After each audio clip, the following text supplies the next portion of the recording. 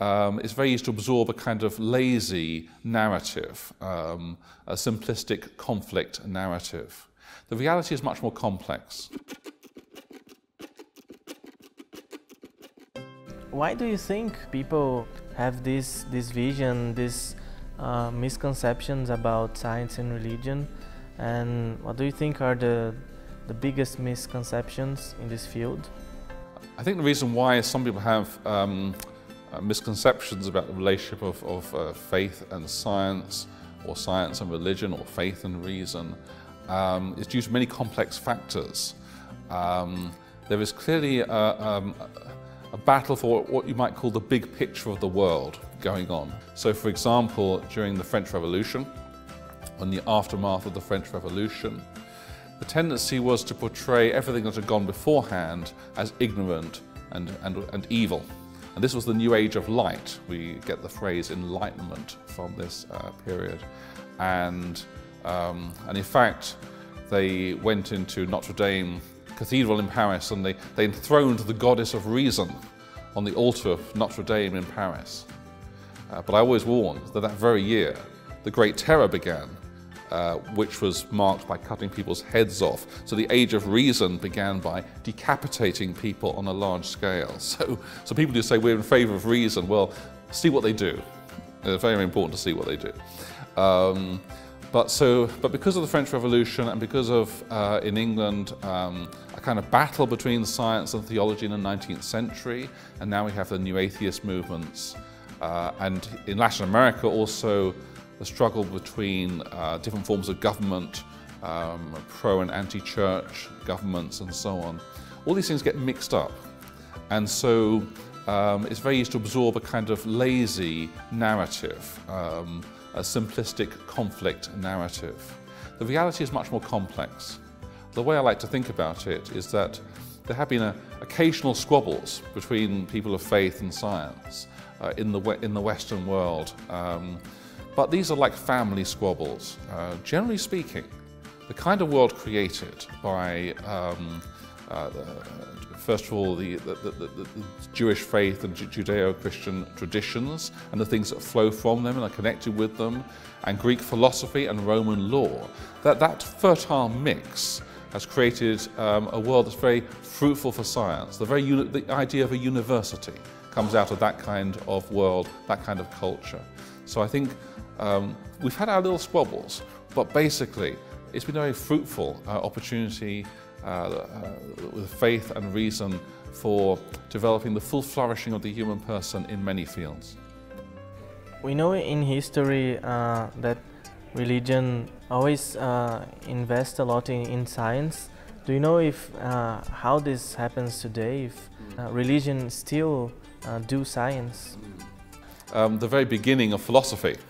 So you go back to Aristotle, and he's got a famous book, The Metaphysics, and he gives an example of a history before his time, and he says, well, in ancient Egypt, if the priests hadn't had leisure time to do useless things, they would never have invented mathematics.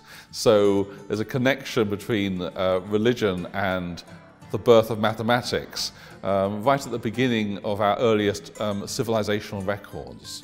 Now, of course, in the Middle Ages, we've got the connection of faith and the universities. For example, and that tradition continues in Latin America. So we have civil universities, but also many religious universities, particularly the Catholic Church, but not exclusively so. And right into fairly modern times, we've got examples of priests and religious contributing to science and associated disciplines. So Georges Lemaitre, the father of the Big Bang Theory, Gregor Mendel, the father of genetics. One of my favorite examples is Maria Agnesi. Maria Agnesi was an Italian woman who became the first woman professor of mathematics, and she was appointed by Pope Benedict XIV in 1750. That's 150 years before the first woman in the United States to get a Ph.D. in mathematics. So there's a very interesting and rich history. But what about the modern day? So today science has become very professionalized, and it's also become very, very expensive. So for most modern European states, we can't afford the big experiments. We have to collaborate across the world in big particle accelerators or satellites in space, space telescopes and so on. These are massively expensive.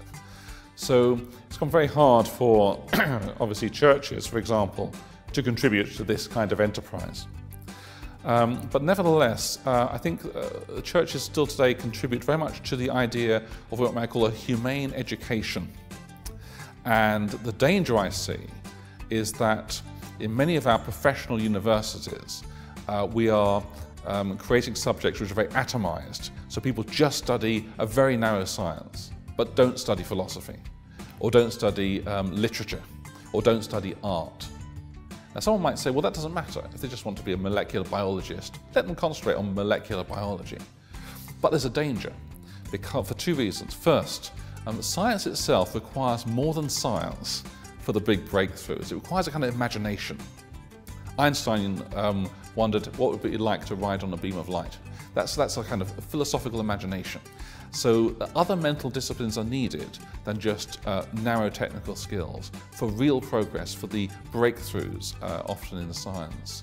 But the other is that, you know, in a fragmented society, fragmented disciplines of the university, we create a fragmented world.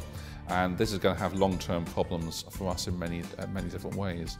So I think the church can help to remind us, at least in the institutions I've seen, of the value of a humane education, where the technical skills are developed, but also we recognize that human beings are more than machines, and the world is more than a machine, that there are other aspects of human flourishing. Se você quiser saber mais sobre esse assunto, aqui na descrição a gente vai deixar links e mais informações. E se você gostar desse vídeo, não esquece de curtir, compartilhar, comentar e principalmente se inscreva no canal da TV Noops para não perder nada de novidade que sair.